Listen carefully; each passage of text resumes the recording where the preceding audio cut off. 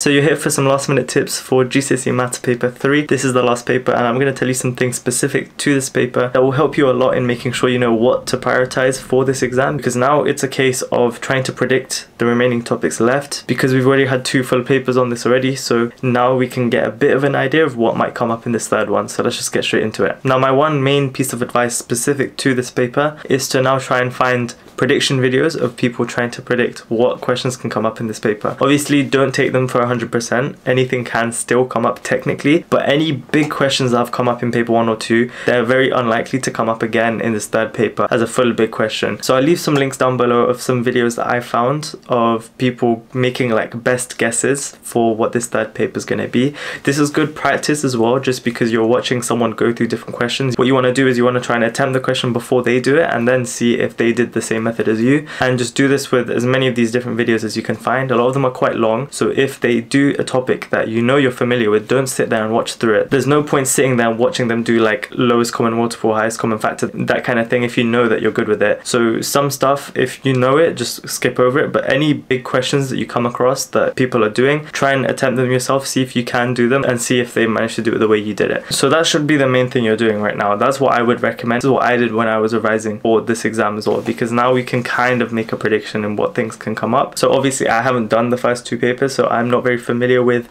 what topics came up in those, but as someone who's done them, you're going to be in a better stage than me knowing what could potentially come up in this third paper. So I'm just looking at some things that other people are saying. A lot of people are saying questions like Venn diagrams are probably going to come up in this one, stuff on quadratic sequences, circle theorems. There's a lot of things here that haven't apparently come up that much in previous papers. Obviously I don't know, I haven't done the papers, but this is something that you can try and look at yourself, try and see videos of other people doing these kind of questions and try and practice them. That's my main piece of advice for you to do. That's what I want you to do when you're sitting there literally like morning before your exam. I want you to be watching these videos, going along through them, trying to see if you're able to do those questions. That I think is the most effective thing you can do right now.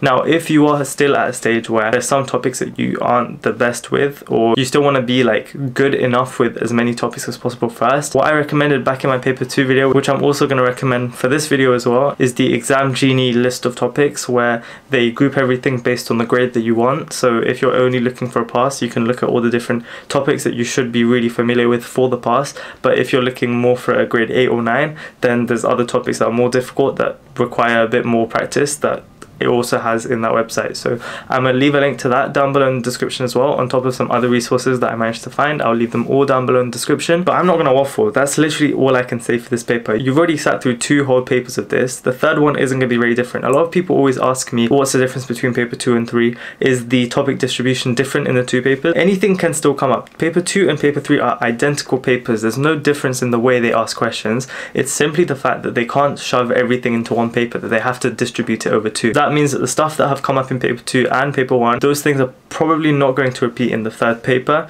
So if you're looking at prioritizing what things to focus on, try and look at the topic list one by one and think to yourself, did I get a question on this? If you've got a really small question on it, you're probably likely to get another question on it again. But if you had a big chunky question on one of the topics from the previous papers, you're very, very unlikely to get another big question on it again. Or maybe at most you might just get like a 1 mark question on it, or 2 marks, something like that. But I want you to go over that topic list and just check one by one every single topic, and just make a note to yourself the ones that just haven't come up at all, because if they're nowhere to be found in the previous papers that you've done, then that's a very high likelihood that they're going to come up in this paper. And so now you know what to revise, you know what you can do more questions on, and yeah, that's literally it. I don't want to waste your time. That's all I have to say. So apart from that, just good luck. Just watch those videos, do those practice questions, and you'll be fine. And remember that after this paper you're done with maths, unless you're like a further maths student or something and you have the further maths exams, but a lot of you guys are probably going to be done after this, so that's good. So I just want to say good luck again, and I'll see you guys very soon.